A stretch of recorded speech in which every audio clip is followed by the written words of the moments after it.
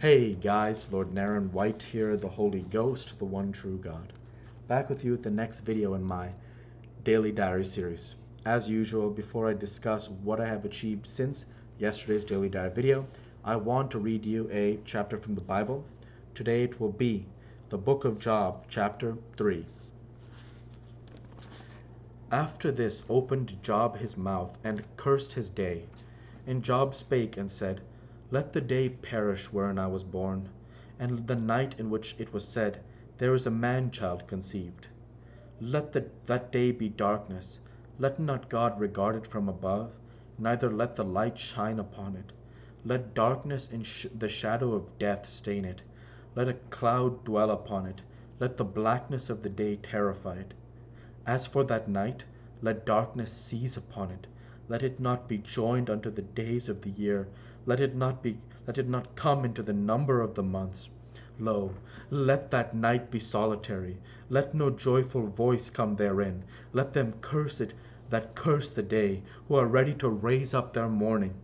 Let the stars of the twilight thereof be dark. Let it look for light, but have none. Let it see the dawning of the day, because it shut not up the doors of my mother's womb, nor hid sorrow from mine eyes. Why died I not from the womb? Why did I not give up the ghost when I came out of the belly? Why did the knees prevent me?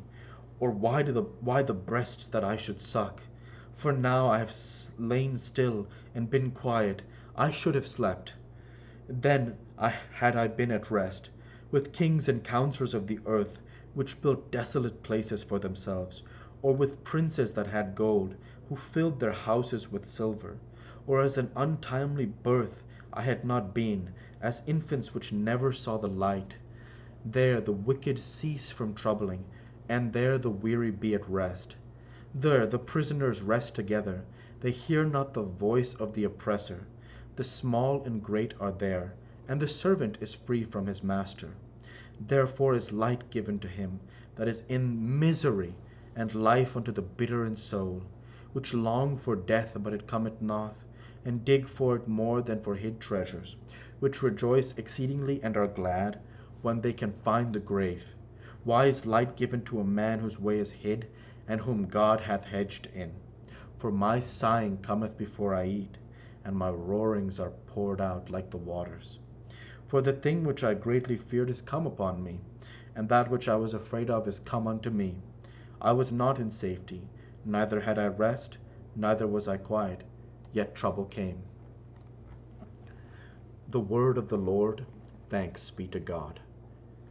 I actually don't want to offer any analysis from Job 3 where Job expresses you know, how he's feeling after the difficulties of the boils and the losing of different things that he had in his life, like um, you know they came and smote the four corners of the house, and Job was the only one that escaped, or so. I'm not sure if I'm interpreting that correctly, but just the idea that in the first chapter, you know um,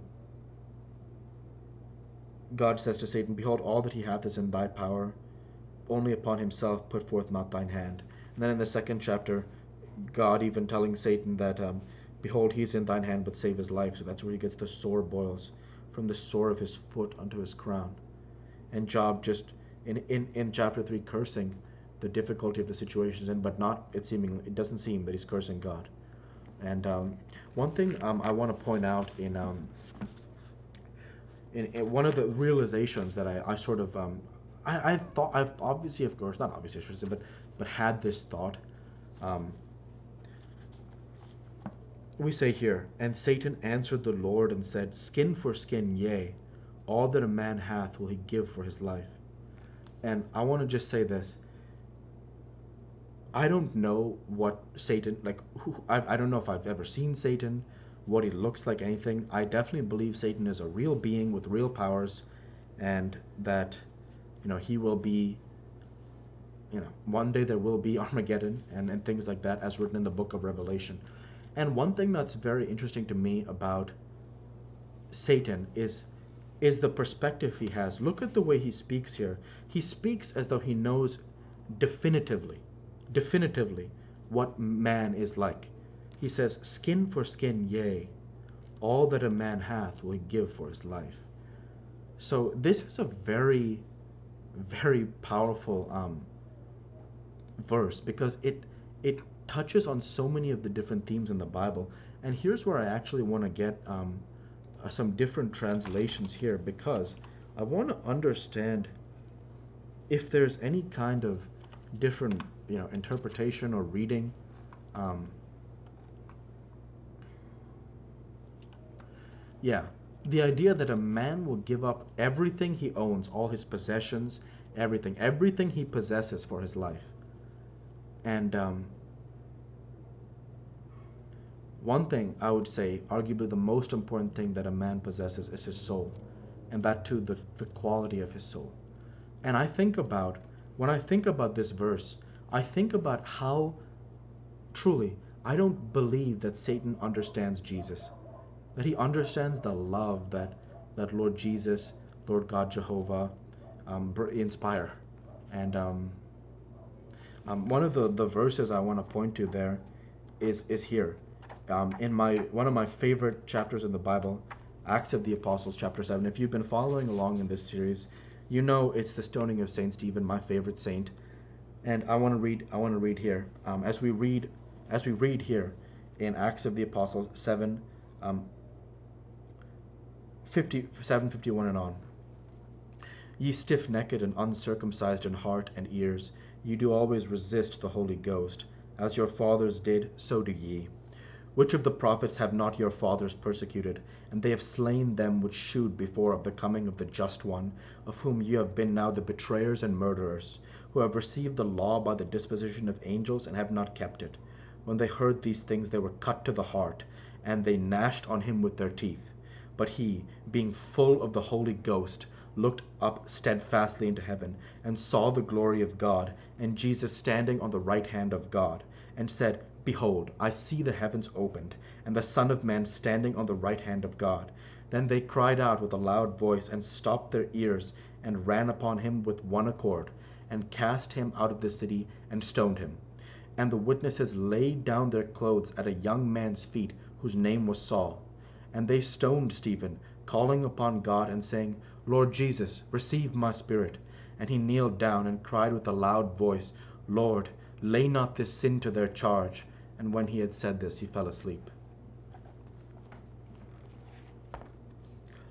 Now we contrast St. Stephen's last and epic words with what is written here in the Bible, in Job 2:4. And Satan answered the Lord and say, Skin for skin, yea, all that a man hath will he give for his life. That's one of the things, this verse here, Job 2:4, is one of the verses I'll remember, where Satan, he looks at man and says, man will give everything he has for his life. That's what he thinks. That's what he thinks. He thinks that man will just give up everything to keep his life. And I mentioned this in yesterday's video, Matthew 16:25, Jesus saying, For whosoever will seek to save his life shall lose it, and whosoever will lose his life for my sake shall find it. Saint Stephen lost his life literally, not just in terms of like giving your whole life for Christ, like living it. He actually gave his life for Christ. And in the end, he has been, I believe, because it's a test of faith, I don't want to say it as a fact, he has been rewarded with eternal life as one of the first martyrs of Christianity. And that's what I talk about, where when I look at Satan, he doesn't understand God. He doesn't understand that idea of the spirit against the flesh, that there really are people who are so brave like Saint Stephen. When you see the verse here, but he, being full of the Holy Ghost, looked up steadfastly into heaven, and saw the glory of God, and Jesus standing on the right hand of God. You feel this bravery emanating off of Saint Stephen, that no matter how bad the odds are, he will not give up Christ. And that is something that when Satan says, skin for skin, yea, all that a man hath will he give for his life, he doesn't understand that right there. That kind of love that is capable of changing the world. And with that, I'll go ahead and end the Bible reading there for today and transition over to what I have achieved since yesterday's Daily Diary video. Since yesterday's Daily Diary video, I worked my software developer job. I've created this Daily Diary video for 5/9/23. And with no further achievements since yesterday's Daily Diary video, I want to go ahead and say thank you for watching, and I hope you enjoyed. Please like, comment, and subscribe, as it greatly helps the channel. Light to be with you all. Take care, and thanks again.